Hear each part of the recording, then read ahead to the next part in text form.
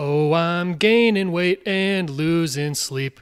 Welcome to my home, strugglers. Please try to be respectful while you're here. Today, I think I want to just sit and have a chat. Just a little chat. How's that sound? Is that okay? And I will be joined by my friend who will remain nameless. Hi. I'm kind of just like an experiment.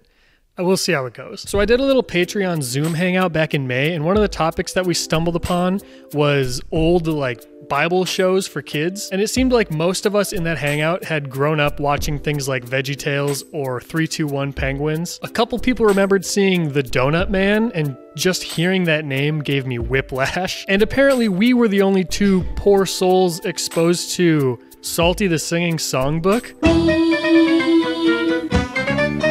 Hallelujah. Awful. Why did they make that? So creepy. It got through so many people. Yeah, at any level in the production of that, somebody could have said, this isn't it. This isn't the one. Maybe something a little less traumatizing. As I mentioned last year in my PBS Kids video, I didn't have cable for most of my childhood, so I watched a lot of public television growing up, like Cyber Chase and Maya and Miguel, and Between the Lions. And then as a family, we would watch whatever was on network TV, like Survivor, The Amazing Race, Hell's Kitchen. Can you get his attention, please? Do something well done. Can you just shut the fuck up for 30 seconds? Good, fun family show, Hell's Kitchen. Service and standards are far more important than some fucking bimbo. But for most of the day, all that was really on was like Days of Our Lives or other dumb soap operas, or like weird home improvement shows. Not the show Home Improvement. That was on too. I liked watching that. Anyway, for most of the day, especially in the summer, if I wasn't playing with action figures for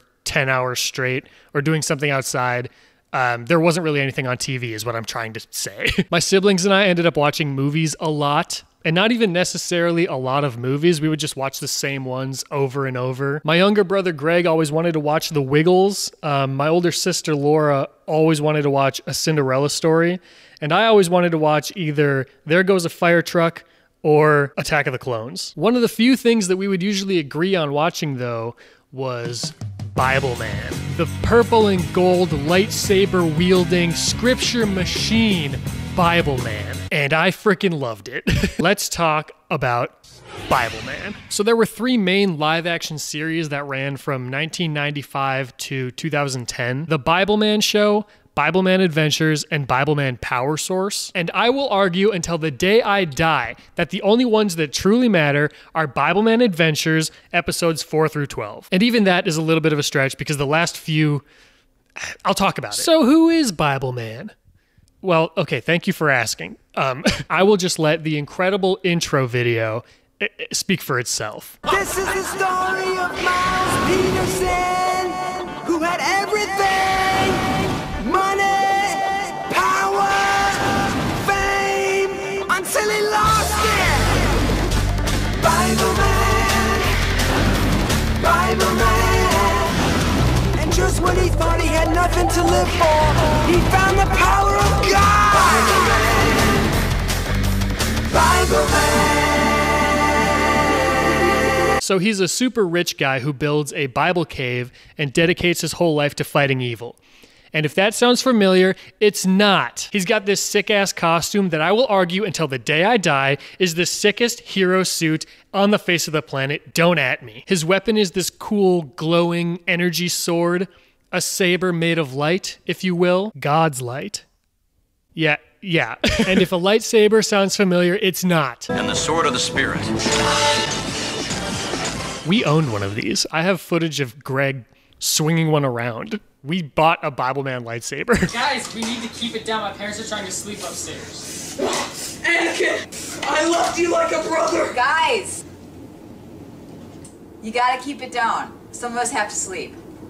Guys, I told you we had to stop reenacting after episode 2. It's actually pretty impressive, and I didn't know this as a kid, but Bibleman himself, Willie Ames, is also the writer, director, and producer of like all of these. I don't know, I have a funny feeling in my spirit. It's like the calm before the storm. Boy, that was amazing. How did you know that was about to happen? I wrote it that way. What a busy guy. It's a little weird when people write themselves to be like a badass hero, though. Yeah, my mom always uses the example of Adam Sandler in The Longest Yard. But either way, he's working like a dog, so big ups to him. The bad guy in this first one is El Furioso, and he uses this like magical golden dust stuff to make people angry. It's my grandson, Jordan Downey. He isn't himself lately. He's always in some kind of trouble at school. I wonder if there was some previous incident that may have triggered something with him. I don't know if this helps, but about a year and a half ago, both of his parents were killed in a car accident. Oh boy, this feels like those anti-bullying videos that we did a video on last year. Joey's family was involved in a car accident. His little sister was killed instantly. Joey died on the way to the hospital. Eunice, full armor sequence. I'm on station. Executing full armor sequence. Waist belt of truth. Waist belt of truth. breastplate of righteousness. Breastplate of righteousness. Helmet of salvation. Helmet of salvation. Eye black of sacredness. Good gravy, my guy. You look like you're on your way to a My Chemical Romance music video shoot. So, where do you guys... Jordan! Oh, man, am I in trouble? What are you doing here? Jordan, your grandmother is very worried about you. Can you imagine you and your friends just minding your own business and this frickin' guy comes out of the shadows to scold you? Why does he have to be in full hero gear for this? Is his identity a secret? No. You might have to fight this kid. You don't know. Run an analysis of Jordan's ball cap. I want fibers, elements, chemicals, the works. Scanning. This analysis might give us a better idea of what's going on with Jordan. But I thought it was mainly due to the death of his parents. You see, Cypher, there's always something more. If there weren't, then the episode would basically end right here. We don't want that, do we? I do love how self-aware this show is. Like, it knows that it's being silly. We've got to lure this guy into the open and then stop him before he destroys Jordan. But why? Why him? What's this all about? If this gold fury were to somehow get into the wind and then cover the entire city, it would be total chaos. It could be total chaos. Why does he keep repeating everything I'm saying? Why do I keep repeating everything he's saying? It feels very much so like the 1960s Batman, obviously for more reasons than one. Okay, now it's time for some action. Easy, Cypher. Proverbs 19:2 says that enthusiasm without knowledge is not a good thing. Let's do something. Take it easy, Cypher. Let them beat each other up a little bit. I want to see some blood. Every episode has a song included for some reason. I guess just because it's fun. And you know what? They're not bad. No place for a happy face when you live in La Furiosa. I am the prince of Christ. Gotta be go 9 miles wide. Everyone can see me coming. They're usually just parodies of pop music, but it gives the villains their time in the spotlight, which is always fun. Which actually is weird that they make the bad guys so endearing. Yeah, wait, what? I didn't even realize that. The villains are the best part of this show. The sinner shouldn't be the most likable character, Bibleman. I shouldn't want to be like this guy. I always wanted to be like that guy. Actually, let's talk about the villains for a second. All of the villains are modeled after some kind of sin or unsavory attitude or behavior, I guess. Their evil goal is always something along the lines of like making the people of Gotham City. I think the town is called Randalltown. They want the people of Randalltown to stray as far away from God's light as possible, obviously. And the lore runs so freaking deep, it's insane, okay? So try to keep up. Like I said, this is El Furioso, and then it's the Prince of Pride, and then it's Luxor Spawndroth. But you see, all three of them are actually Luxor Spawndroth. You following me, camera guy? Apparently every time Bibleman and his team kill one of these guys, they come back as a new version. Is Bibleman killing people? I guess if they keep respawning, they're not technically dead. Except for in episode 7, they actually kill Luxor. Like for good, he does not come back. But then the devil must have been like, what the home? I'm out here trying to cook up some nefarious schemes and you guys are running around killing all my henchmen. What's a guy to do? So Luxor gets replaced by this absolutely wretched monster, this just repulsive demon. And just so we're clear, almost none of what I just said is explained in the movies themselves. I had to look it up online. What I assume is that this guy was just such a good actor, such a good villain, that they wanted to keep him around as much as possible.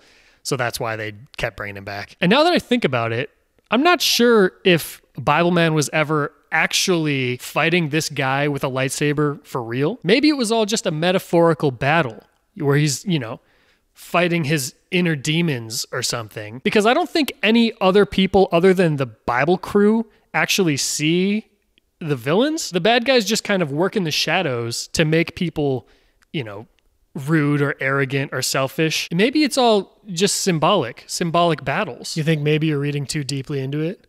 Yeah, probably. What did what?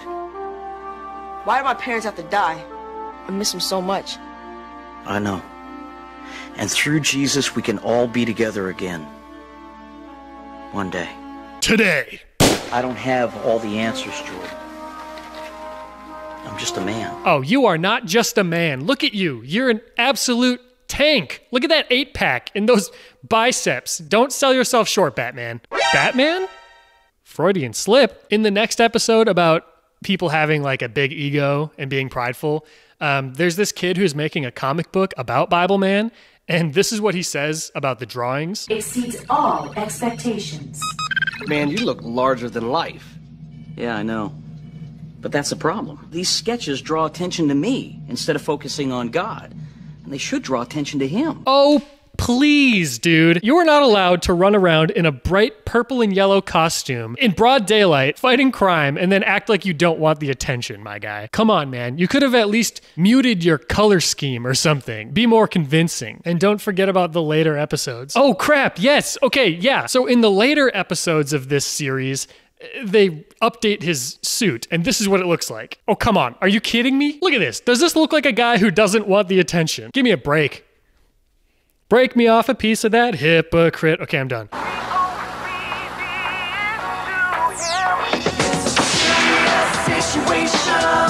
And now your right-hand man is putting on a freaking laser light show all about you and your team. Does the narcissism ever end? Shit. It is pretty catchy though. Serious situation. To resist or give in to temptation. I wanna do what's right and at the same time do what's wrong. I will resist temptation. I will be strong. I remember this movie in particular making me believe that a fishing net is a viable weapon in battle. This is where they introduce Bible Girl, and that's what she uses. She uses a net. With how incredibly creative and imaginative the set pieces and costumes are in these movies, you'd think they could come up with something better than a freaking fishing net. I used to run around the house with a yellow blanket and just whack stuff with it, which in hindsight, my parents were probably glad that I wasn't wielding a sword or something all the time, so maybe it wasn't all that bad. This episode is also when Luxor Spawndroth is officially introduced, and it is hands down the best episode. Don't at me. Sewer Califuturistic Science Laboratory! Isn't there a Sonical something like that? Yeah, but we can't use it or the mouse will sue. What a dummy. We're gonna get it with the red stuff. We're gonna get it with the microbian. I feel like I'm all twisted up in knots. Well, let me tell you a little secret, man. It's because you're squeezed into those silly girly tights there. I have friends in high places. I have no friends. I don't know. Maybe you think that's just pure cringe, but I think it's pretty good. For some reason, after they kill off Luxor in the next episode, this whole show just takes on a much darker tone. It's no longer fun. It's kind of just like creepy. Like it almost makes me uncomfortable to watch. I want you to feel the sting of my